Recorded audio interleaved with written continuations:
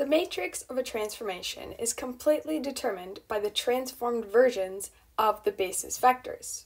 If we're using standard basis, this is easy. Let's say that this transformation is going from R2 to R2 using the standard basis of E1 and E2, 1, 0, and 0, 1. Let's do a 90-degree rotation counterclockwise. E1 would become 0, 1, and E2 would become -1, 0. So this is the matrix of the transformation. If we wanted to see what happens to any coordinate xy, we multiply by xy. We get -yx. If we're finding the matrix of a transformation that's not in Rn, for example, if we're in P2, which is polynomials with a degree at most 2, we have to use coordinate isomorphism. We use coordinate isomorphism to convert from a different basis into the standard basis of Rn. Let's take a look at a general example. If a vector space V has a basis b1 to bn, let's take a general vector in this vector space. We could say it's a linear combination of the basis vectors, right? And coordinate isomorphism means that we take the coefficients of these basis vectors and they become the coordinates of the standard basis in Rn. So E1 and E2 all the way till En. E1 would be 1 and then zeros. E2 would be 0, 1, and then zeros. So adding all these terms together, we'll get V1 till Vn. If we want to write it in vector notation, V1, V2, all the way till Vn, where the coefficients become coordinates of a vector in Rn. We could think of this as a transformation in and of itself. This coordinate isomorphism takes a vector in V and rewrites it as a vector in Rn. What would this look like in our case if we take the coordinate isomorphism of a general vector in P2, which would be a linear combination of the basis vectors, let's say a plus bx plus cx squared. This could be rewritten as a, b, c. Having this standard basis makes it a lot easier, but let's keep going to see what happens. A becomes a plus c, b becomes b minus c, and c becomes 2a plus b plus c. We could now write this as the transformed version of a, b, c would become, and now we can identify the matrix of our transformation. In our first column, we'll have all the terms with an a, 1, 0, 2. In our next column, it's the b column, 0, 1, 1. And the third is the c column. We'll see that if we multiply by ABC, we get the exact same thing. So this is the matrix of our transformation. Next, let's find the coordinates of vector v in terms of the basis b, which is a non-standard basis of M22, 2 by 2 matrices. Since v is a 2 by 2 matrix, we can express it as a linear combination of these basis vectors. Now we can simplify the left side by doing this addition, and our goal is to find these coordinates, find a, b, c, and d. Well, we end up with 4 equations. We already know that c is 4. We can plug it into our first equation. Then let's isolate for a. We could solve this using a matrix, but let's just use substitution. We can plug in our value for a into the second equation. Then we can isolate for d, plug that into our third equation. Now we can finally find what b is. Move the 5 to the opposite side, then divide by 2. Now we can plug in b to find a and d. This means that our matrix V can be written as -2 times our first basis vector, -1 times the second, plus 4 times the third, plus 4 times the last matrix. The coordinates of the vector V in terms of the basis B are going to be -2, -1, 4, 4. The coefficients become the coordinates of the vector in R4. Let's take a look at this commutative diagram. Let's start here at the top. V and W are 2 vector spaces, and T represents a linear transformation. If we were to first apply the transformation, next, if we use coordinate isomorphism, like we just talked about, where W has a basis of D and V has a basis of B, we'll get a vector in Rm. This is almost like translating a vector in W into Rm. If we were to go the opposite direction, we were to first translate into Rn using coordinate isomorphism, then apply the matrix of the transformation, we end up in the same spot. This mdb of t means that we're going from basis B to D.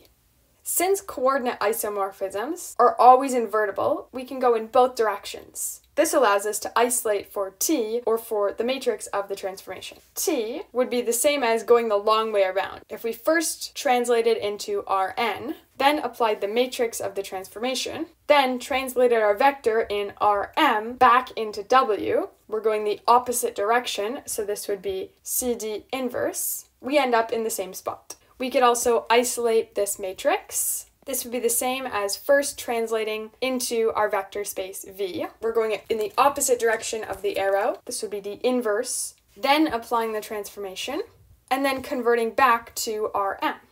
The columns of this matrix could be written as the coordinate isomorphism of each of the transformed basis vectors of basis B. This is because the inverse of the coordinate isomorphism means we get back to the basis B, we get back to these basis vectors, then we apply the transformation, and then we use the coordinate isomorphism. Let's try an example to make sense of all this. Let's find the action of t, the transformation from P2 to R2, if we're given the matrix of the transformation in terms of basis B and D. T would be the same as first applying the coordinate isomorphism to convert to R3, then applying the matrix of the transformation, and then apply the inverse of the coordinate isomorphism to convert from a vector with the standard basis of R2 back into basis D.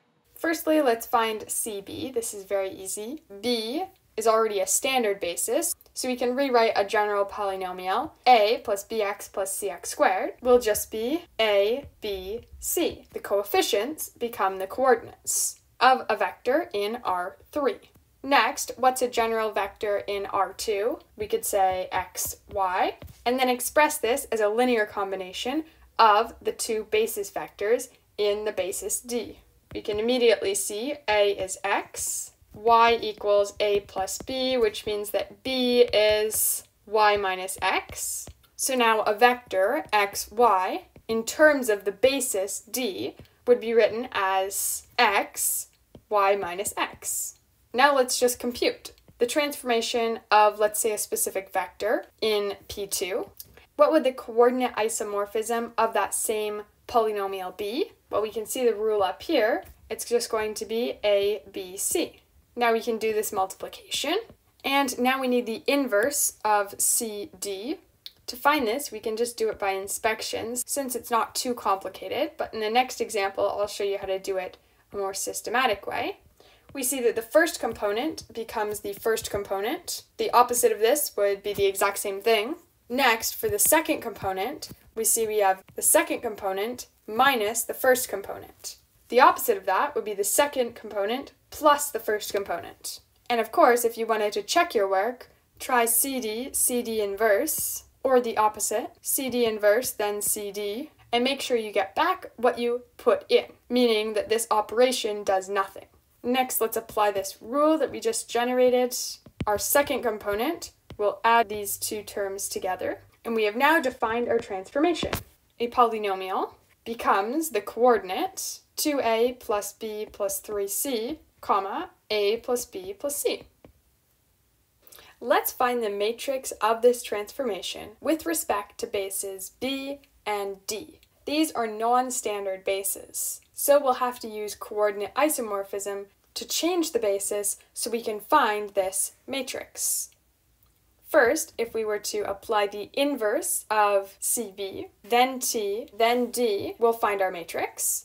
Secondly, we could transform the basis vectors of vector space V, then apply the coordinate isomorphism, and this will also form our matrix.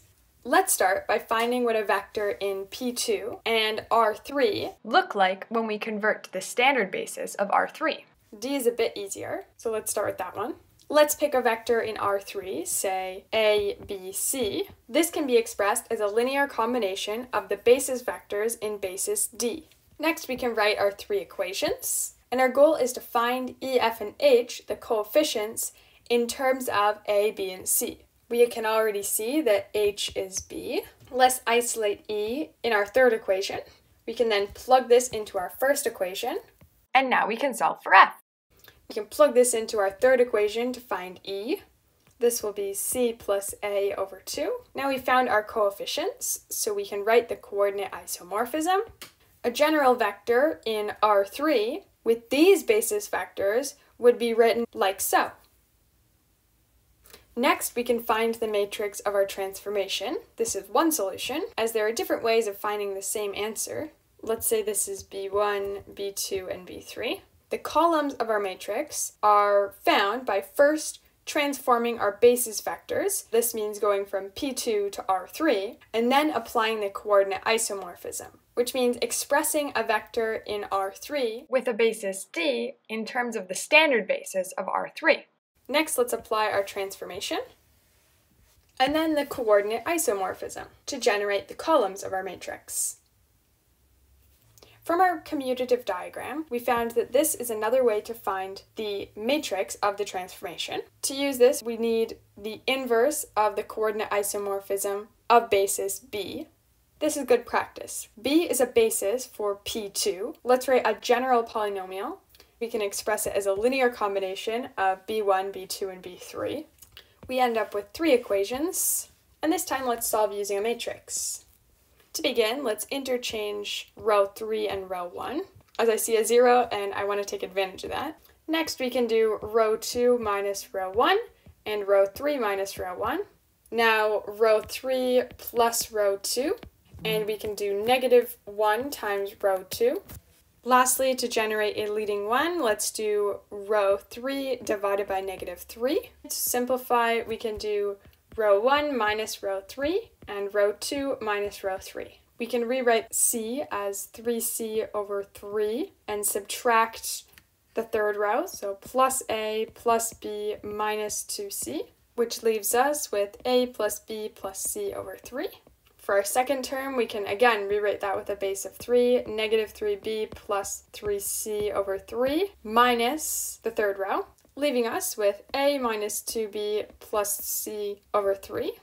We've now found the coefficients, which we were looking for, which become the coordinates of a vector in R3. Instead of expressing a plus bx plus cx squared, in terms of this basis, we would write it differently. E times the first basis vector plus f times the second plus h times the third. And we've now found what these values actually are. Now we didn't actually need CB, we needed CB inverse. If we take the inverse of both sides, we'll be left with CB inverse times some vector, let's say STU, equals just our standard polynomial. To find what S, T, and U are, we can equate our terms. Let's begin by isolating for A. Then we can plug this into our second equation. We got T is S minus B. We're looking for A, B, and C. In terms of STU, we can now say that B is S minus T. Plug in B into our first equation for A again. We'll end up with 2S plus T minus C. We can now use these A and B in our third equation. -2s minus s will get -3s. Minus t plus t, we don't have any t's, plus c plus 2c. So u is -s plus c, which means we can find c, and now use that to find A. And we've now found the inverse of the coordinate isomorphism. If we wanted to use A, B, and C just to be consistent, we could easily switch these letters at this point. And now we can compute the matrix. First, let's apply this inverse coordinate isomorphism to go from R3 back into P2. Then we can apply our transformation. The first coefficient minus the third coefficient, A minus A, B minus C. Next, we'll have 2 times our second coefficient, 2a minus 2b. Lastly, our first coefficient plus our last coefficient, 2a plus b, and no c. And now our goal is to apply the coordinate isomorphism in order to express this coordinate using the standard basis of R3. We do first plus last divided by 2. 2a plus 2b minus 2c divided by 2. Then first minus last divided by 2. And our third component is just our middle term. To find the matrix, all we have to do is remove the a, b, and c, rewrite it as matrix vector multiplication, and we arrive at the same matrix.